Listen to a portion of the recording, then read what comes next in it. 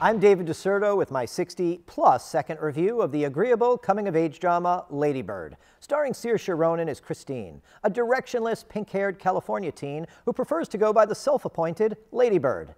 She has a complicated relationship with her mom, played by Laurie Metcalf, and mixed feelings about the all-girls Catholic high school she attends, though her family isn't Catholic.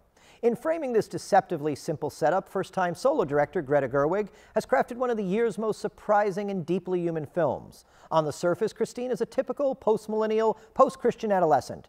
She sees nothing wrong with heckling a pro-life speaker, having sex with a brooding guitar player, or sneaking into the sacristy to talk about autoeroticism with her best friend while noshing on unconsecrated hosts. But there's more here than meets the eye. There's a restlessness to her, as if she's searching for something that will give meaning to her somewhat aimless life and value to her sense of self-worth. It's a compassionate film that has some honest things to say about the human condition.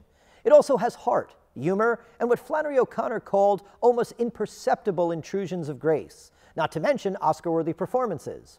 Refreshingly, the film depicts its Catholic authority figures not as sadistic stereotypes, as is often the case, but as three-dimensional characters, not only sympathetic but aspirational. Same goes for her parents, particularly her tender relationship with her dad, wonderfully played by Tracy Letts.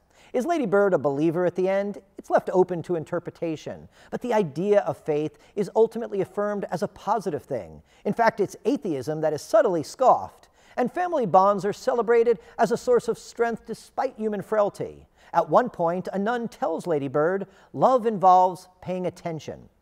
And while this film may not be for everyone, if you pay attention, there's a lot to love about it.